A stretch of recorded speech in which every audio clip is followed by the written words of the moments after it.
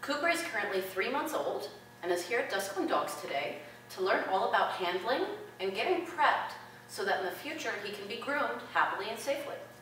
I'm going to start off just by feeding him some treats on the table so that he learns really cool stuff happens when he stands on the table. When he's comfortable with that and let him walk around a little bit, make him realize that there's an edge there, then I'm going to start handling him. I'm going to touch his ears, I'm going to touch his tail, and I'm going to touch his paws and under his mouth so that eventually the groomer can hold him and restrain him without any worries. The other thing I'm going to do is I'm going to just slightly guide him off the edge, but pick him up to teach him that there is an edge there. Good boy. I'm going to try that all around the table so that he doesn't try to jump. Yes, good boy. But knows that there's boundaries. Now the important thing is once he goes back on the table, I give him a treat so that he doesn't have negative associations with the table. But I do want him to know that there's a threshold there. Good boy.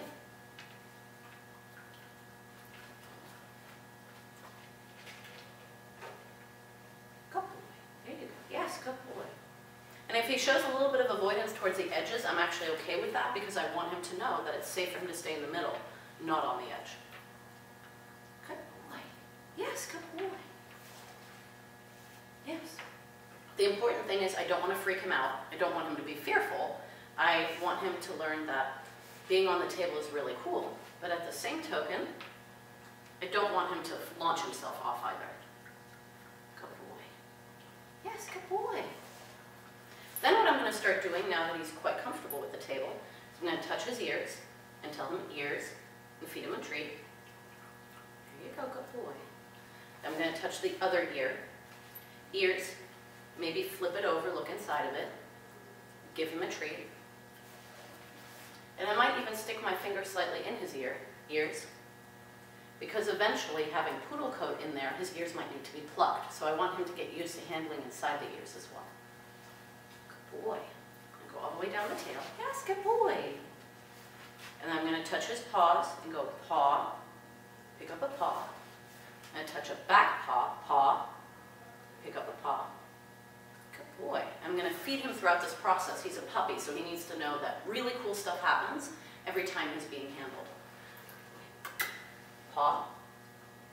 Good boy. Good boy. Now, especially for breeds like this, he's going to have his feet trimmed and beneath the pads shaved. So I really want him to get used to and be okay with the fact that I'm messing not only with his foot, but also between the toes. Now, if he's showing resistance like he is there, I'm just going to hold the foot until he gives up. When he gives up, I'm going to give him a treat and let the foot go. Now, this is a puppy, so it's a really good time to introduce some slight handling and some resistance training as well. You might not want to do that with an older dog, but with a puppy as young as him, you can teach him straight away that if you resist or if you pull away, I'm not going to let go of that foot until you give up. Yes, good boy. That way the dog doesn't struggle to get free, the dog actually relaxes. Good boy. Then I'm going to try the mouth. Mouth, I'm going to start just by lifting his lips, getting him used to that. Good boy. Mouth. I open up the mouth, I give him a treat. And he's a bit hesitant there as well. Good boy. Mouth. Yes, good boy. I want to make sure that I'm delivering the food the same time that I'm handling him. I don't want to deliver the food afterwards, or he might associate the removal of the handling as the reward. I want to make sure that it happens simultaneously. Now with the mouth, if he backs off, I'm going to take my hands away and be like, fine, you can back off, but I'm not going to give you that treat until you tolerate the handling. Eventually that tolerance will turn to acceptance. Cooper. Yes. Here you go, dude. Ready? I might try different sides of the table just to make sure that he can be handled from all directions. That way I can better prove him being on the table. Mouth. Ah-ah. Mouth. Ah-ah. Now if he's hesitant like he is here, he's constantly dipping away from me touching, what I might do is I might cup my hand and keep the treat and lift him up so that he has to touch my hand to take the treat. Just like that. I make a V shape with my hand, take the treat, put it right on his nose, and lift his nose up so that he has to make contact. And it's a choice. The only way he gets the cookie is if he makes contact with my hand. Good boy. Cooper. Yes. Yes, good boy. I'll accept that. Ready? Yes. Ready? Cooper. Cooper. Yes, good boy. There you go. And in this case, with the muzzle behavior, because he is hesitant, I can use that yes marker to let him know, yep, that's correct. We want you to touch our hand with your muzzle. Good boy. Ready? Try it again. Cooper. Yes, good boy. Good boy. Good boy. There you go.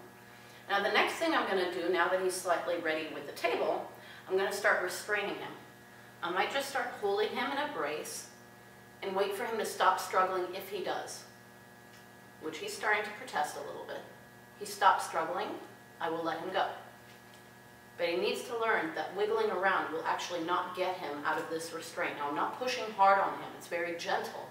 It's literally just to restrain him. I'm not trying to crush him. Yes, good boy, but I want him to learn that fighting it will not get him out of it. Good boy. Ready, Cooper? I'll try it from the other side. And I go under the belly and across the chest.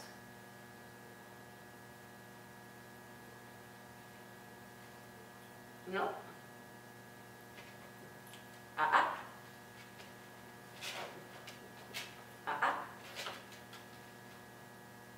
Yes, good boy. Right there, he gave up, and I immediately let go. I say yes to let him know that's what I want him to do.